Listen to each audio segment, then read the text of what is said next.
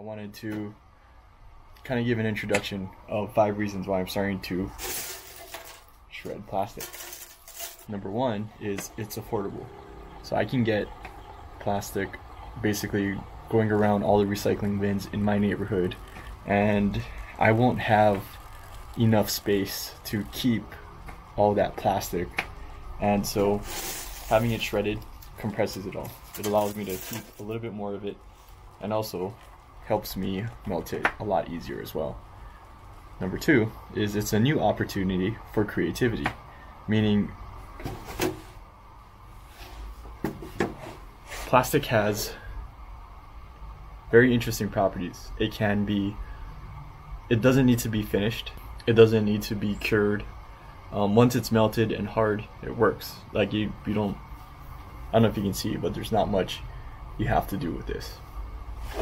Number 3 is most hobbyists already have the tools. So behind me, I got a bandsaw. This is probably one of the main tools that I would be using. And then over here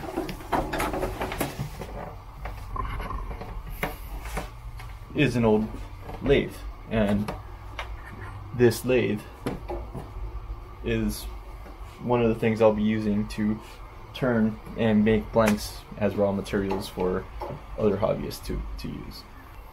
Number 4 is it's economically logical, meaning I think the cost to provide something that's completely water resistant, completely chemical resistant, good for marine applications, and comparable in some ways to epoxy. It's probably not as strong, but comparable.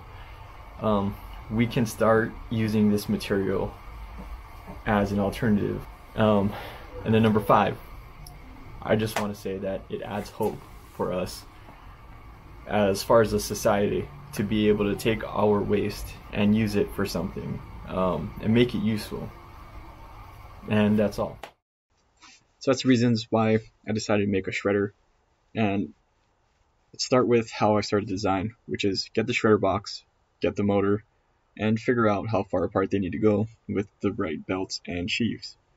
So I'll take a picture of it, write a bunch of notes, and then I'll maybe get fancy and then change my mind, and then maybe draw some rockets for fun. But this is how I start before I send this all to SketchUp. Alright, so from the design that I'll sometimes do off of Procreate, I'll start with a simple box construction, something like 2x4s stacked together, 2 platforms, separated by the elevation I'm looking for, which is 13 3/4 inches. I try to get fancy with sine waves here, but as the more I think about it, I'm like, this thing doesn't need to be that nice. So I just keep on making iterations until finally I end up with something like this. And in order to make it easier for myself to assemble, I add rabbets, and that's probably the fanciest thing I have on this type of construction. And the rabbets are just to allow myself to build it alone using as little clamps as possible and just glue and screws. So I'll just try to quickly show you how I assembled this frame together. So these 3 stretchers have rabbets in them, as well as the legs have rabbets in them. They come together like that,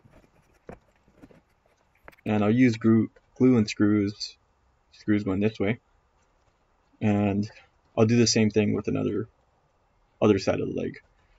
Now these 6 stretchers, I'll assemble them in through here,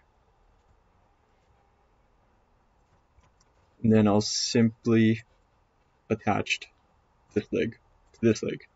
And again, I just use glued and screwed. This thing doesn't need to be that nice, and end result kind of shows, but it's a really simple box.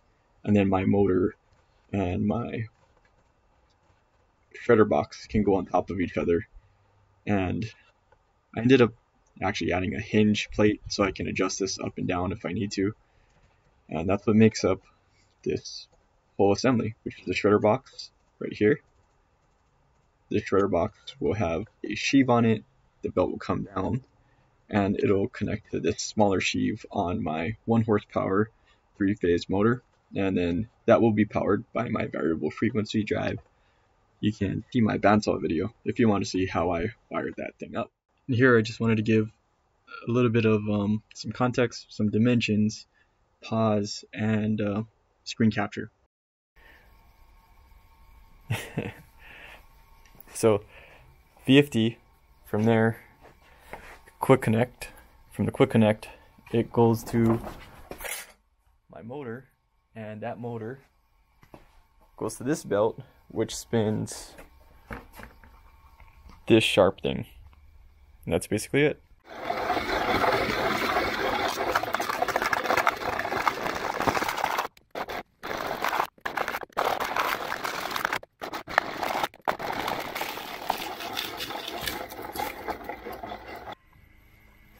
Man, I almost forgot to show the results, but it does an alright job of shredding. I think I'll run it through against.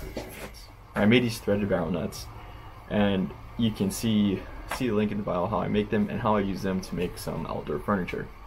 Outdoor furniture is really where I see this type of stuff to be used, and it was recently strength tested because my neighbor hit my bench, and luckily it didn't damage the wood. It just pulled out this plastic, and it's been fine. I've been using this bench for about 6 months, so I went through the whole hot and cold cycle here in California, and it's interesting because only the plastic part broke, and it helped keep the wood from getting completely damaged. So I see a lot of opportunity in this being like a point of failure that you want it to use as a point of failure. Anyways, link will be in the description of this video. Please check it out, and please like and subscribe if you have a chance. Thank you.